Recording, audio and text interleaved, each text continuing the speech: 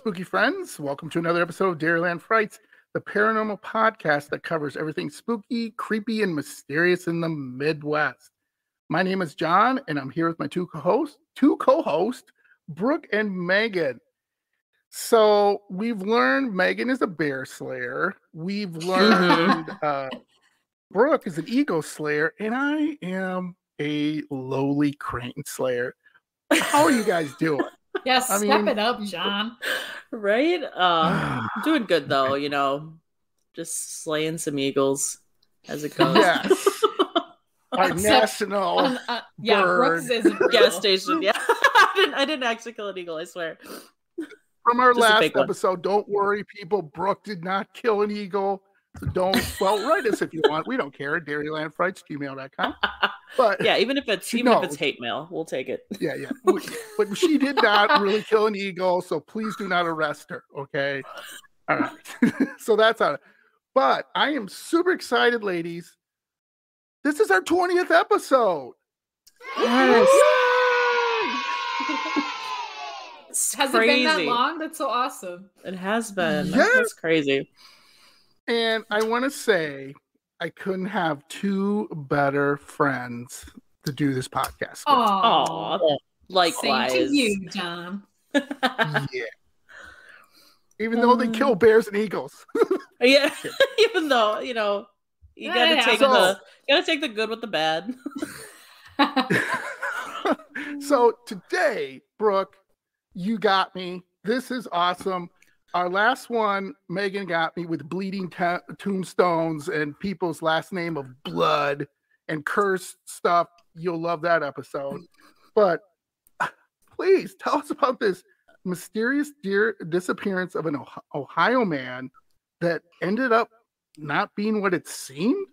You got me. I'm hooked again. Yeah, I'm so excited. I think this will be a fun one. It's our 20th episode. This is such an interesting story, and I know neither of you guys are familiar with it. So no, I was it's exciting. You guys are gonna be like, what? When I was researching, I wanted to put together like a compilation of like strange disappearances in the Midwest because I'm super interested in mysterious disappearances. And there's a lot of interesting ones, and I still plan on doing that kind of episode. But I came across this one disappearance that was such a bizarre story that I just wanted to talk about this one specifically. So, wanted to do an entire episode on it. So, a couple things. Wanted to just mention my sources first. So I use Discovery.com, United Press International, which I had never heard of before, but had a really helpful article on it, and then Mental Floss, and a Madera Tribune article from February 9th, 1965. Actually, a couple different newspaper articles from the 60s. So very interesting. So we're going to talk about the disappearance of a man named Lawrence Joseph Bader, and then the appearance of a different man named John Fritz Johnson. So first we're going to talk about Larry first. So a little bit about Lawrence Joseph Bader. So he goes by Larry Bader. He was born on December 2nd of 1926, which makes him a Sagittarius. I always like to mention the zodiac signs of the people I talk about. So Sagittarians, if you didn't know, are interested in adventure, and they like to travel. They like to go to different places around the world, and just they're always up for adventure. So keep that in mind a little bit. So Brooke and Megan, can I do this really quick? I've always wanted to do this. Yeah. Hey girl, what's your sign? I'm an Aries. And I'm a Virgo. Yeah? What's your sign, John? Taurus the bull. Oh, nice. That's a good sign. Yeah, it is. Yeah. I was just talking about how much I like Tauruses recently because your birthday must be coming up, right? In May? Yeah, is that April 28th. Oh, okay. People. End of April. Ooh, okay, coming up here. That is coming up. Yeah, it's Taurus season. So season of comfort and yeah. Make sure to send John well wishes for his birthday. Yeah. DairylandFrights@gmail.com. Thank you. Yes, thank you. So perfect. So he was a Sagittarius. So Larry, he dropped out of high school to join the Navy in 1944. But he actually came back after 2 years and he finished up high school. And then attended 1 semester at Akron University. So he lived in Akron, Ohio. And he was the son of a dentist. He had considered following in his father's footsteps, but he didn't do well in college. So he kind of had to figure out his own way. He also was an outdoorsman. He loved fishing and he was very good at archery, very, very good at archery. So that was kind of one of his passions. And the people around him described him as being pretty low key, very friendly, well liked and amiable, but overall not like anyone too crazy or interesting. He was just kind of a normal young Midwestern dad. So at the time our story starts, he is about 30 years old. Something to keep in mind as we go about this story is he did have some money problems. So he attempted many business ventures that didn't pan out after he dropped out of college because he wanted to like make something of himself. He wanted to like make his family proud. So he kind of did a bunch of different random things and none of them really played out. So he ended up being a kitchen appliance salesman, and he worked for the Reynolds Metals Corporation, and he made a decent living, about $10,000 a year at the time, which was like the late 1940s, early 1950s. Wow, so that's pretty good, actually. Yeah, so pretty good for that time. Yeah, that is good. Yeah. However, he did have like quite a few debts because of all those ventures he had done beforehand. And it was also estimated that he had not paid his taxes in about 6 years by the time that our story takes place. So he did have some money struggles. Yeah. Just something to keep in mind again, as we kind of go through all of this, not anything too crazy, but yeah. In terms of his family, he, in April of 1952, he married a woman named Mary Lou Knapp. He actually met her during the 1 semester that he attended college. And as of March of 1957, Larry was married to Mary with 3 kids, and then Mary was pregnant with their 4th kid. And so Mary Lou was like a very pretty woman. She was very well liked in the community. She actually graduated from college, so she had a degree, and so they had this nice little family that they were building. And overall, things were going pretty well outside of the money struggles that he was kind of dealing with. So things were going pretty well. No one really expected anything otherwise of his situation. However, in March of 1957, something a little weird happened. So while Larry made a decent living as a salesman, he didn't love the job, so he preferred to be outdoors. That was his passion. So he would regularly go on fishing trips over the weekends, sometimes with friends, sometimes just by himself. Sometimes he would go do his archery thing on the weekends. And Mary Lou was very understanding of this. She knew that that was what he always loved to do. So sometimes he would just kind of like disappear for a weekend, and he would, always come back. But he just really liked to be outside. So on March 15th, which was a Wednesday, Larry was 30 years old. 30 years old. I feel like it sounded like I said 3.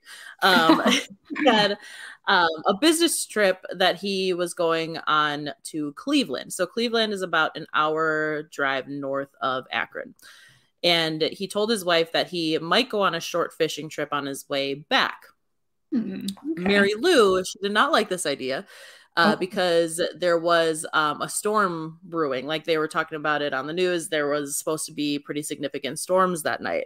And Larry, he was kind of like, oh, whatever. They're over exaggerating. They always talk about these crazy storms and then it never like amounts to anything. But Mary, she still was like, well, maybe you should just come right home afterwards. And he just left and he said, maybe I will, maybe I won't, in regards to going on the trip. So Larry, sassy boy. Sassy. Yeah, that's what he verbatim, what she said that he said. So Larry went to Cleveland. And while he was in Cleveland, another thing to maybe keep in mind, he cashed a check for $400. He paid some outstanding bills, and one of those bills that he paid was an installment for his life insurance policy. Oh, suspicious. Yeah, a little suspicious. We'll see. So then Larry, on his way home, he does decide to stop at the Rocky River in like just outside of Cleveland, and he wants to go on a fishing trip. So he rented a boat, and the Rocky River. So it's right on the Rocky River, and the Rocky River like empties right into Lake Erie. And the guy who owns the boathouse, the proprietor, his name is Lawrence Cotler. It's like French. So he warned Larry that there was a storm coming in. And he was like, I really don't think that you should be going out there. But he said he would later say that Larry seemed really unconcerned about it. And he was like, I don't care. Like, I can handle myself. I just want to go on like a short trip. So Larry insisted, and he asked that the boat be equipped with lights, to which Lawrence, the proprietor, was like, look, you're not going to need lights. It's not going to get dark for hours. But Larry, again, he insisted that the boat have lights. And then Larry set out around 4:30 p.m. Another thing to keep in mind, all these little clues, we'll see how they tie in later. Larry had a suitcase with him. That's what Lawrence said. What the heck? Yes. Well, it's like, why was he so insistent on having lights if you like? Yeah, we're only don't planning really on going need out. Yes. So we will see. This is fishy. Little fishy. Fishy. I get what you did there, John. Yeah, right? Fishy. That's a dad joke. Yeah, you're a certified dad joker. Yeah, very well timed. So he sets out at 4:30. 3 hours later, the storm arrived, and it was, in fact, a big storm. They were not over-exaggerating. And so we know the Great Lakes pretty well. We're more familiar with Lake Michigan over in Wisconsin, but you don't want to mess with the Great Lakes when it's storming. You don't want to be out there. You don't want to be anywhere near there. It's like basically the ocean when it's storming. You got waves that are like 30 feet high. So he had not returned back by this time. So it was like 7:30. It started storming. It got dark out. Larry had not shown back up, so they were pretty concerned, but the Coast Guard was like not going to go out there in those conditions. So the next morning, Larry Bader's boat was discovered on the rocks near Perkins Beach, about 5 miles from the boathouse. Now, the boat had a bent propeller. It was scratched. It was missing one of its 2 oars. But it did not show any signs of having capsized. So it didn't look like it had flipped or anything like that, because there was still stuff inside of the boat. And the life jackets were actually still accounted for. So none of the life jackets had been used, and the gas tank was completely empty. So kind of a lot of like kind of strange things, but Larry was nowhere to be seen, and his suitcase was not either.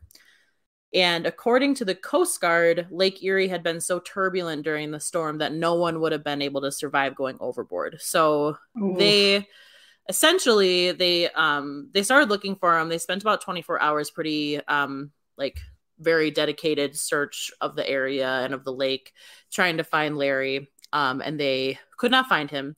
And then it was reported in the newspaper, like a quote from the newspaper from the next day was, the guardsmen Thursday abandoned the search for Lawrence Bader of Akron, who was believed to have drowned while fishing off Rocky River Wednesday night. So they did continue to like kind of search for his body for 2 months after this happened, but they weren't expecting to find him alive. They pretty quickly assumed that he had drowned, just because the lake was crazy, and you know, they didn't find any signs of him. So the family ended up having a funeral for him, and his life insurance policy was paid out to his wife and his kids. It was, I think, $40,000. So a pretty significant amount of money for the time. Yeah, that's a lot of money. Yeah, for sure. And then Larry Bader was officially declared dead 3 years later, legally in 1960. They had already had his funeral by then, but that's when they were like, okay, like he's gone for good. Like we can not coming back. Yeah. Legally pronounce him dead. So that's that, right? However, something a little interesting happened. So 4 days after Larry's disappearance, a charming and elegant and well-dressed man entered the Round Table Bar in Omaha, Nebraska, which Omaha is about 700 miles from Akron. And I actually looked this up at the time, like the mid 1950s. Both cities were actually like pretty even in their population. They both had about like 300,000 people in the city and surrounding areas. Yeah, I didn't realize Akron was so big, but because it's the 5th largest city in Ohio. But Ohio has a lot of big cities, so like Akron, I think, is about the size of Madison, where we live today. And back then, it was still pretty big. And Omaha is also big. It's grown much larger than Akron today, but at the time they're about the same size. And Omaha, Nebraska is about 700 miles west of Akron. And so he walks into this bar and he introduces himself as John Fritz Johnson. So John Johnson, but he goes by Fritz, which seems like a strange nickname for someone named John. But John, if you want to go by Fritz, let us know. Oh, I like that. Yeah. Yeah, we talked about last episode. I'm sticking with Blood. Yeah. John Blood. You could be Fritz Blood. Whoa. Ooh. That's crazy. That's a good alias. Fritz Yeah. Blood. I love Fritz it. Blood. Yeah. Done. Genius. Done and done.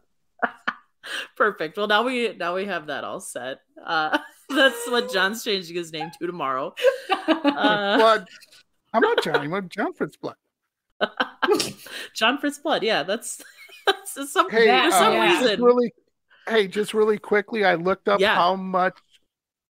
What did you said? $40,000. $40,000. Yeah. Policy. It would be worth in today's money. Hold on to your knickers. Over $400,000. Okay. Wow. You know that is it's a decent amount of money. Yeah, so back in that day, we're just like, with inflation, we're like, not that much.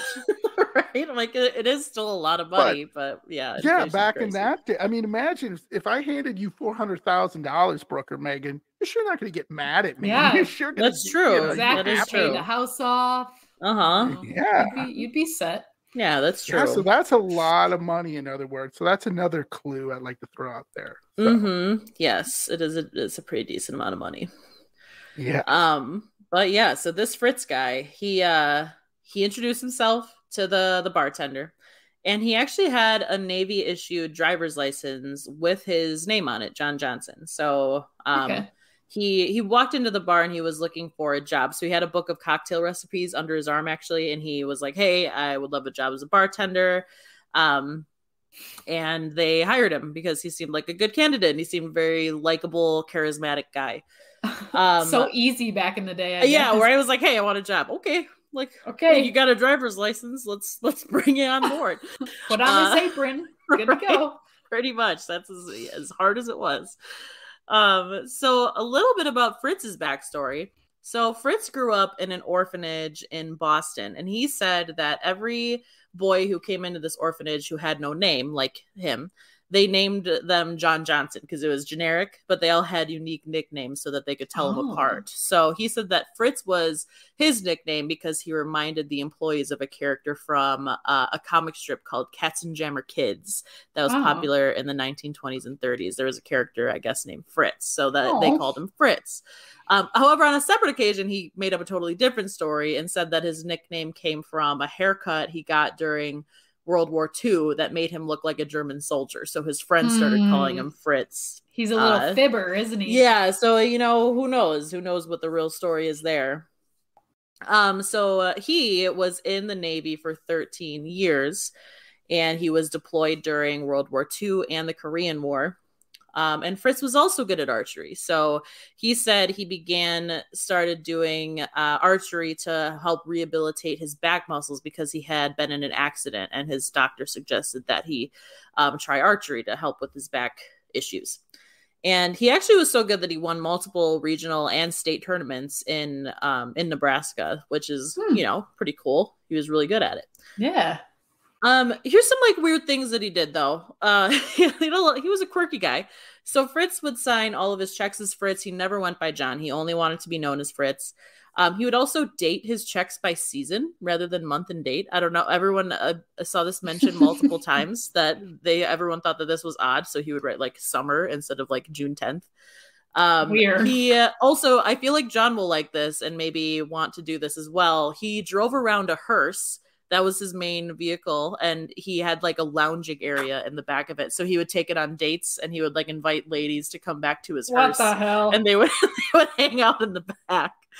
So you ladies know me too well. This already ahead of you. Got one on order already. Yeah, people were buying a hearse, Dairyland Frights hearse.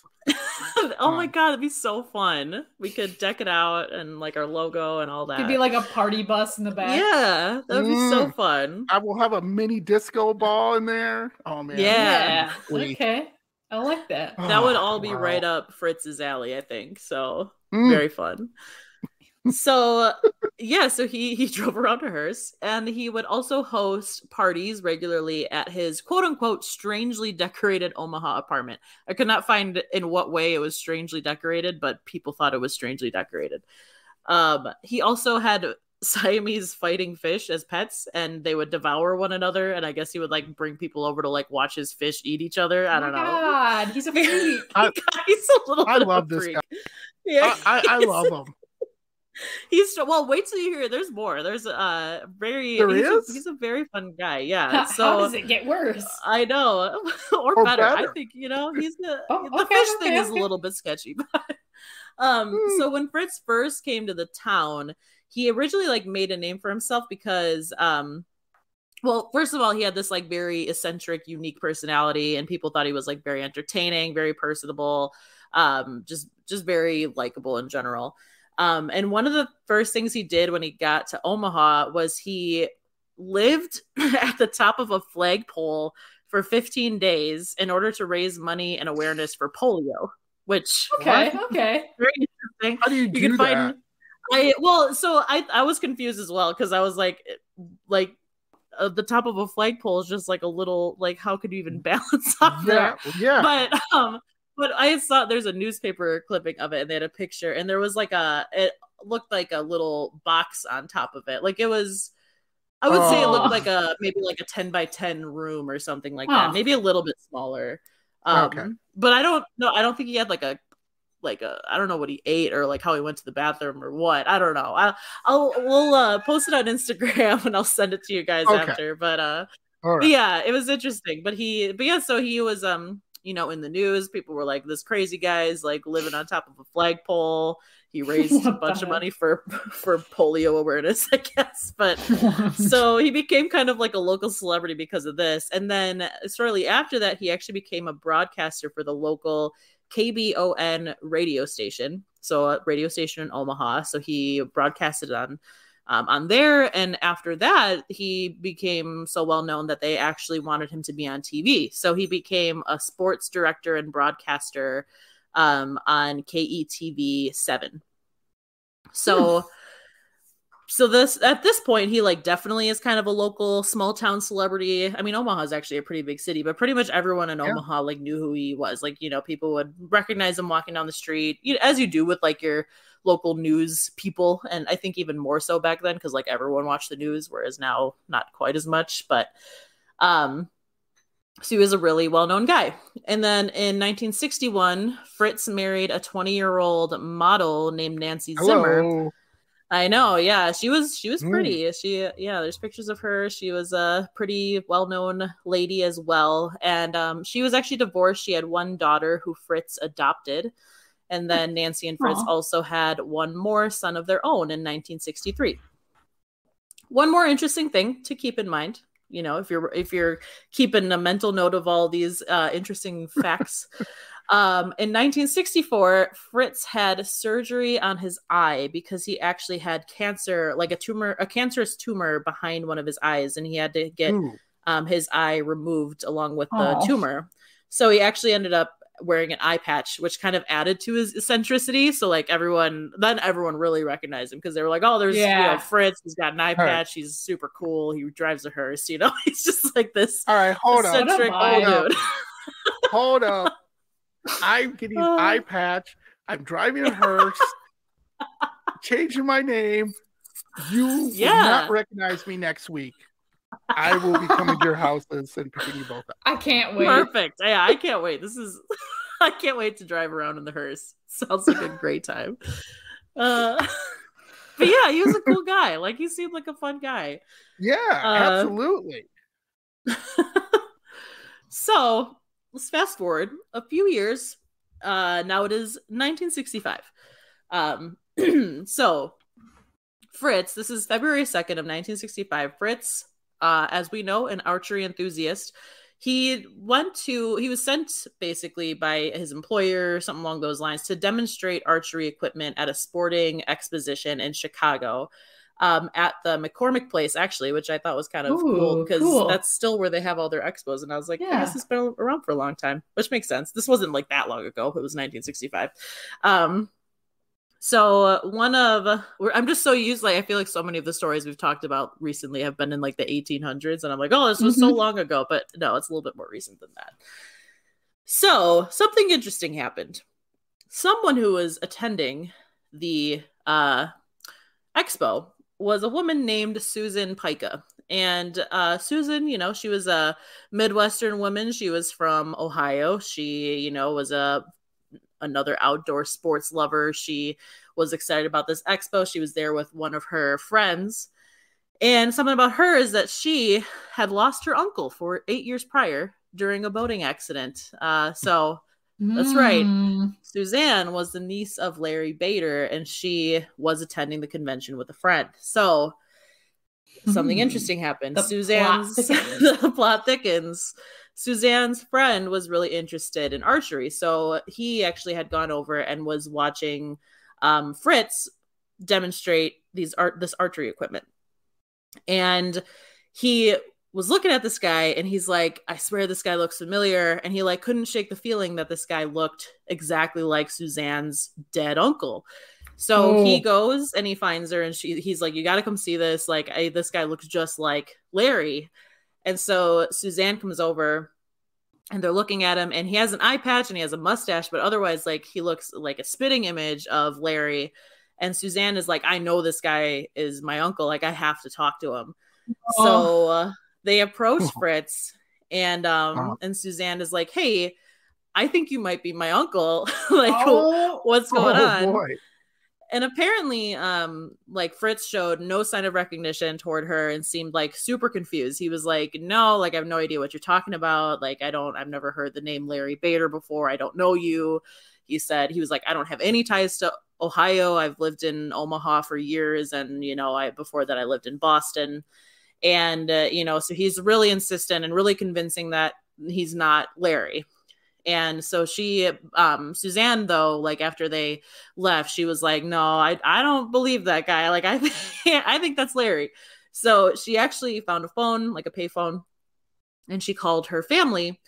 And Larry actually had two brothers. So her two other uncles, I'm not sure what their names are, but two of Larry's brothers decided to come to Chicago immediately when she let them know. Oh my God. Hey, Larry. Boy. Here we go. So his two brothers fly to Chicago that night. The next day they go back to the expo and they go and find Fritz again. And the brothers agreed with Suzanne. They were like watching him and they were like, yeah, that's our brother. Like, we know it. So they again confront Fritz and they're like, hey, like, you're Larry. Like, we know you're Larry. And again, Fritz doesn't seem upset or frustrated. He's a little bit like bemused, if anything. And he's very confused. So he's like, okay, like they're like, let's like take you down to the police station. And like, cause Larry's fingerprints were on file because he was in the Navy. So let's take you down there and let's, you know, would you be willing to go down there with us? And he, you know, to his credit was like, yeah, sure. Like, I'll go down there with you guys. Like, he wanted to kind of clear his name and be rid of this whole, like, what he assumed was like a mistaken identity thing. So he goes down to the police station with them and they get his fingerprints. And it turns out the next day the police called him back and they confirmed that Fritz and Larry were the same person. Their fingerprints matched. Freaking way. They were like 100% positive. They're like, yep, this guy is Larry Bader. Snap. So I feel like, and the family was like, no, this is serious. Like, we know what you look like. They weren't even phased. They were like, they were not phased. Even though like he had an eye patch and a mustache again, like if you look, he looked quite a bit different when he had the eye patch and mustache, but they were like, this is our guy. Like, this is crazy. And he was 8 years older too, so it's like he must have looked, you know, a little bit different. Yeah, but, it's like, where did he go during that time? That's crazy. Yeah, well, he was in Omaha, just being a weird guy, living on flagpoles and So this was like a huge shock for Fritz, because from what he says, he had no idea. So, and this brought up like a ton of, like, once it was confirmed that they were the same person, a ton of stuff had to kind of get squared away on his behalf. So he had unpaid debts before, and now all of a sudden it was like, okay, you got to pay them. You're alive now. And even the boathouse proprietor guy was like, hey, dude, you owe me a boat. You crashed my boat. You smashed my boat. Yeah, like even he was like, oh, for getting his boat money back. Same thing with like the insurance policy, like his life insurance policy had been paid out for $40,000, and now he was expected to like pay that back. No. That sucks. Which is crazy. Totally. And then in terms of his marriage status, since he was never officially divorced from Mary Lou, his marriage to Nancy ended up being void because you can't have two wives in the state of Nebraska. I mean, I think like nowhere in the US, but so yes, it was marriage to Nancy. I guess not 100% positive, but I guess in Nebraska and Ohio you cannot. Woo, that's close. So I know. Well, we don't know about Wisconsin. I think in Wisconsin also. Well, we'll see. Dang it. Dang it. I was just about to get my second one. So in time, Nancy ended up leaving him. They were not married anymore, but she was like so confused about the whole situation. So they interviewed like everyone involved in this at the time, and she just said that she had no idea what to think. She didn't know if she like could believe him, if he was lying to her. So they separated. And he did end up meeting up with Mary Lou again, and the kids in person in August of 1965. So about like 8 months after. And he still, even upon meeting her when they met, he still insisted that he had no memory of her, that he had no memory of their children. She describes this feeling of seeing him as like this weird sort of numbness. She said it was sort of like a numbness. It wasn't an emptiness like when I thought he had drowned. Like she just said it was just such a strange experience, which I can imagine like how bizarre. And then in terms of his employment, he ended up being let go from KETV7 when they found out that he wasn't, who he said he was, even though, to our knowledge, he was being truthful about who he thought he was. Right. So he actually had to go back to working at a bar, and the vast majority of his earnings went to his two wives for child support. So one article that I read said that 50% of what he made went to Mary Lou and their 4 kids, and then 20% went to Nancy and their 2 kids. Well, one was adopted, so maybe just for the one, but then that left him with only 30% for himself. So he was really not in a great way. But no. So things kind of just like collapsed for him, unfortunately. But they ended up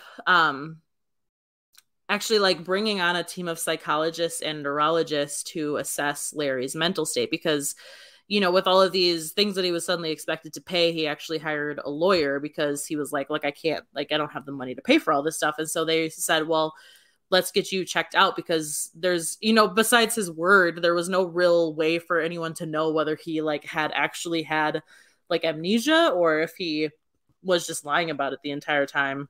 Right. So they brought in this whole team to kind of check him out, and they actually found no evidence that Larry was lying after a series of very exhaustive tests. And they all believed that he had no memory of his life in Akron or his life as Larry Bader at all. And in fact, Fritz/Larry only ever referred to Larry Bader as, quote, that other fellow when speaking of his past life. So he would be like, I don't know what that other fellow did. And and he like really had no interest in like learning about his past life either. And one quote that he said to a reporter was, my God, don't you understand? All of a sudden, I find out that 30 years of my life never happened. You see, I really do have 30 years of memories as Fritz Johnson. What am I supposed to do with those 30 years? Throw them out the door? Which, like, fair enough, I guess. That's legit, yeah. Yeah. But something kind of sad, very sad, is that in 1966, so just a year after he, learned that he was actually Larry Bader, the cancer that had been in Larry's eye, or like behind his eye, actually reappeared as liver cancer, and he ended up entering the hospital on August 28th of 1966, and he actually succumbed to his cancer a couple weeks later on September 16th. Aww. So he was only 39 years old, so he was really young. Ended up passing away from his cancer. So in Omaha, and it was interesting, they didn't really know how to like approach the funeral, so they did actually have a funeral for Fritz in Omaha. So there was a service at First Methodist Church for John Fritz Johnson, and then they transported his body back to Akron, where he was buried in a family plot at Holy Cross Cemetery as Lawrence Joseph Bader. What the heck? Yeah, it was just so bizarre, like, because he had already had his funeral as Lawrence, as like Larry Bader, like years prior. Oh, and, yeah. you know, like, so I don't think they had a second funeral for him. They just like buried him and, you know, put his name on his headstone, but very odd. Yeah. And then according to one author familiar with the story, he said that this is one of the most perplexing amnesia disappearances on record, a strange mystery that will never be resolved because he passed away shortly after it happened. So it's, you know, and now pretty much everyone who was involved has passed away. So to this day, no one knows the truth and probably never will, but people tend to follow one of two trains of thought. So the first theory, as you might imagine, is a lot of people think that he faked his own death. So a lot of people think, like, due to the mounting debts that he had and the socially restrictive environment, Bader faked his own death to start a new life in a more liberal Midwestern city. So I didn't know this, but apparently, at least back then, Akron, Ohio was considered a really like conservative and restrictive area. And Omaha was considered like very liberal, which is kind of odd to me. I'm like, really? Like Omaha? I don't know. But someone who lived in Akron actually said that the life that Fritz led in Omaha would have never been accepted in Akron at that time. So so him, you know, driving around a hearse and doing all his weird shenanigans like wouldn't have been okay at the time in Akron. So so this would obviously explain things like him making that insurance payment and him having a suitcase and, you know, all these kind of like weird circumstances. But a lot of other people think that it was actually an accident and that he did have amnesia legitimately. So friends from Larry Bader's home described Bader as having been very happy and enthusiastic and friendly in his Akron life. Like, he had debts and he didn't love his job, but he really loved his family and he was a really good father. So no one really believed that he would have just wanted to completely start a new life. And obviously there was never any evidence that he had lied. So there were a lot of people who believed that it was all legitimate and that he didn't lie. So one quote said that from one of his old neighbors said that he was a nice guy, not brilliant, maybe not even smart, but aside from that matter of income tax, he was a solid citizen. So kind of made me laugh too. I was like, well, if he wasn't even smart, it would be pretty crazy to like come up with this entire elaborate lie. For sure. And like trick people who like researched your, you know, mind and your psyche. Yeah, like, he'd have to know a lot about psychology to fool them. Exactly. That's what, I agree. And then this was just interesting to me. So I was kind of like, I didn't really know that amnesia could like lead to you developing like a whole different set of memories. Like, I didn't think that that was something that could happen, but I guess like a certain type of amnesia called dissociative amnesia can lead to a person creating false memories in the absence of real ones. And it can also like specifically lead to them having an urge to travel and like settle somewhere, but then having like no idea how they got there, which is, and usually people have dissociative amnesia due to like extreme stress or trauma. So there was actually like a recorded case of this happening in 2005 where a lawyer and a father of two disappeared from New York City and was found 6 months later living in Chicago in a homeless shelter under a new name.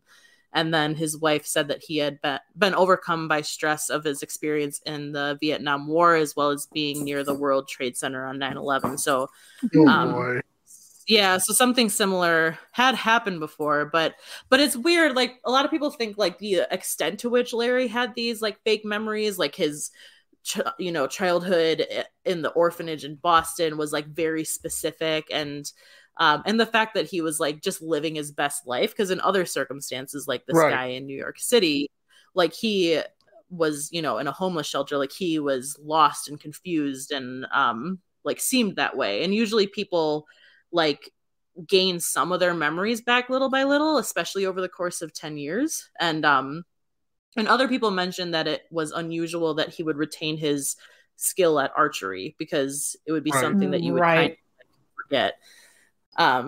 So that was kind of interesting. Also, one other fun fact, and this kind of was like, oh, this kind of makes me lean one way over the other way. But Larry's boss's name back in Ohio when he worked as a kitchenware salesman, his boss's name was Fritz.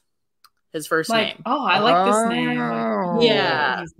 Which is not exactly a common name. So exactly. A little bit suspicious. Yeah. A little suspicious. Yeah. Yeah. So that's the story of very cool. Of Larry Bader / Fritz Johnson. But I'm curious to know what you guys think. I've a couple things that I wanted to like mention or like, you know, discussion points, I suppose you could say. One thing that I thought might be interesting is, and I never read at what point Larry found out that he had cancer behind his eye, and part of me was like, well, what if he knew that he had cancer and then he like wanted to disappear because he knew he was gonna die and he wanted to like make sure his family had money. That could be. Yeah, because I think somewhere else, and I couldn't like really confirm this, but something else that I read said that he specifically was like paying into this policy, like, and it was like specifically for accidental death. So he had to like make his death look like an accident or something like that. So there may have been some kind of truth to that, you know, and maybe that even like gave him more reason to pretend that everything was legit and he really didn't remember his wife and kids because, again, maybe he knew he was going to die and he was like, well, I want to make sure everything's like legally squared away. I don't know, like it's kind of interesting, but yeah, other people too think that the tumor behind his eye maybe had something to do with his memory loss, like maybe it wasn't just simple amnesia, maybe the tumor like was doing something to his brain that made him lose his memories. But yeah. And then one other thing was that I just thought was interesting is, so he disappeared on March 15th and then he apparently showed up in Omaha 4 days later with like full documentation of who he was, like a driver's license that said John Fritz Johnson or whatever, or just John Johnson.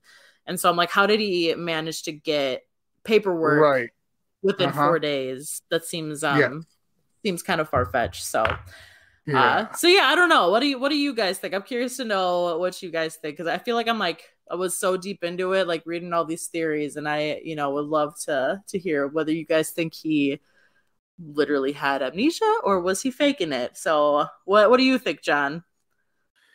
So I'm going to come clean to both of you right now and to our listeners. I am not who I say I am. No. I'm a woman trapped in a man's body. Oh my gosh, he washed up on a beach. So here's the fun thing. I thought, Brooke, you fooled me. I thought you were going to go a different way because, you know, people, you've probably heard of this before, or at least it's in movies, where people something traumatic happens to them and immediately they become something totally different. So there's stories of people, I don't know, seeing like their parents die in front of them and they're so shocked. They become like, I don't know, like like a movie star or something. I'm just, you know, it's like, and then they're like, oh, I'm, you know, Jack Johnson, the movie star. I'm in Hollywood now and I'm doing these movies. And everybody's like, no. You're Jim Smith. And I'm like, no, you know? And then once they put them under, which they didn't have this back then. And they also do this with alien abductions. People have been abducted. You put it under hypnosis. And I was curious, I thought you were going to say they're going to put this guy under hypnosis and he was going to be like, oh, I'm, you know, so-and-so and, you know, everything. Also, I don't want to say he's a con man because I think that's a little strong to use, But right. some points in here point to like this guy had things planned. And it's, you got to remember in the 60s, they don't have the therapy and the hypnosis and all these tools to help people with today to get past this. But it's really hard for me to believe that he wasn't full of it, just with some of the things you're talking about. But then again, like I mentioned in our Slender Man episode, the girl who did the killing, she had early form of schizophrenia, which schizophrenia they have found today gives you personality disorder. So in other words, kind of gives you some different things where I'm, Fritz. And you can't convince me other than I'm Fritz. And it's because it's a friend. So I think it's a combination of different things. And then last but not least, the cancer behind his eye, I thought you were going to say he had been abducted by aliens. That would have been awesome. And that caused cancer. Right. Like he was on the boat and there was some weird light. Like I thought you were going to say halfway through the story that he was on the boat and this weird light happened. And then next thing he knows, he's Fritz. And well, that's why you never know. Right? Yeah, maybe that was the traumatic experience that like triggered everything. Who knows? I mean, maybe like, not necessarily 100% to do with aliens, but maybe the like boat accident was super traumatic for him. And that is what like triggered it. A long story short, I think my opinion is that something traumatic happened to him. He became this person that he always wanted to be. And, because we all, all of us inside of us have like, man, if I only could be this person, like maybe be a little more gregarious at parties and maybe meet some new people. And then you're kind of like, for sure. And then something just shocked him into this, whether it be debt, stress, I have a crappy job. Exactly. So that's kind of what I think. It's just kind of a combination of a different factors without aliens and that but maybe aliens. Yeah. Well, maybe aliens. Let's not throw that out. So Megan, what do you think? All I can think is like, what a dramatic way to start over. Like, right? He took it a little far.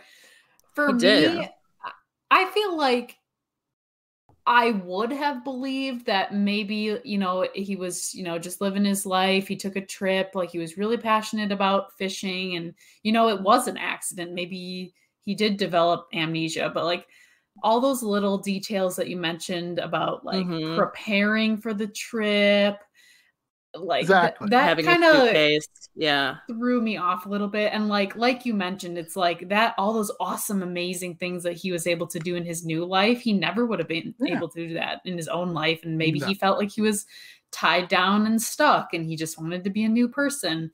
And another thing I thought about is I'm not sure how like he put together this like backstory of who he was, because he was saying, I was in an orphanage in this city, but like they didn't have the internet back then. So it's like, how are you developing this seemingly true story without actually like being to these places? And maybe he did get those identification papers like in the works before he had this accident. He like disappeared. Yeah, so I feel like at the beginning I would have been like, oh yeah, he had a traumatic incident, and who knows, John, maybe he was abducted by aliens after he maybe he crashed the boat.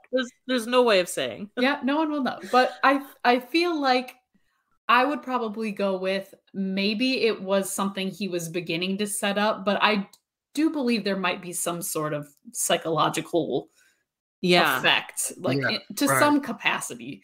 Yeah, because the one thing that kind of like makes me think, well, maybe there was some kind of truth behind it is like the fact that when they were like, hey, we want to go get your fingerprints tested, like, let's go to the police station. He was like, okay, and like just went with them. Because that's another thing. Yeah, because like when he saw his family, he wasn't like panicking, like, oh my God, they found me.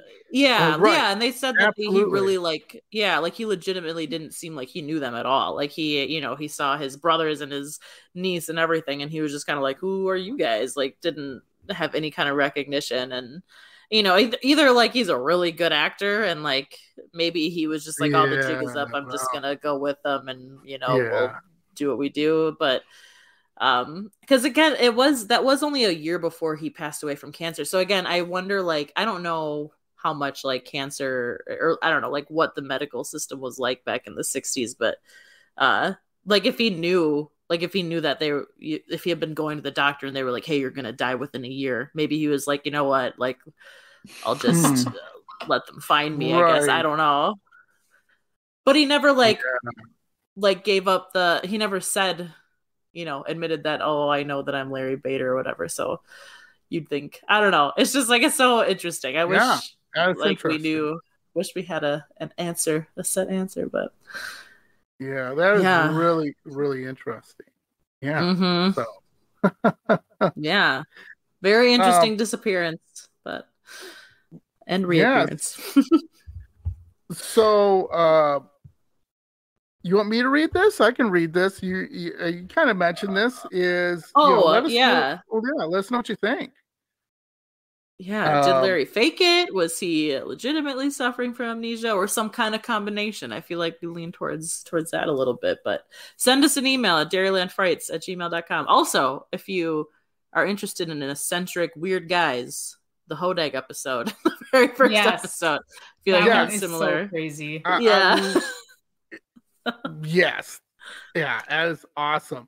So Brooke, amazing show. You took me in different directions, which was awesome. I'm trying to keep you guessing, I'm changing my name on Monday. John Fritz Blood.